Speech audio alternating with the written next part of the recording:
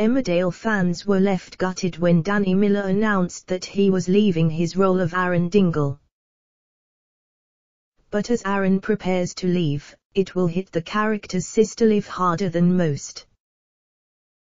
Recently, the siblings have been on a rocky road as struggling Liv has suffered a relapse in her alcoholism, leading to some hurtful exchanges with her brother. And when Liv tries to sabotage Ben Tucker's, Simon Lennon, new job, it's the last straw and Aaron disowns her. Will they part on bad terms? Discussing the highly emotional scenes, Isobel Steele told Inside Soap, "It's hard to see Danny so genuinely upset when he taps into that emotion. When you have a real-life relationship like we do, where we love each other, it's quite difficult and sometimes your emotion can be a bit too much for the scene.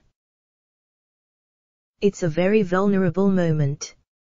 But we end up more pleased with our performances when it looks as though we are trying to hold back the tears, rather than turning them on for the camera."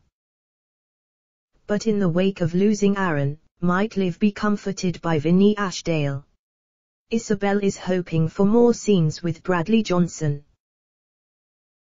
She enthused, "I was chatting to Bradley Johnson the other day and we both want them to be together.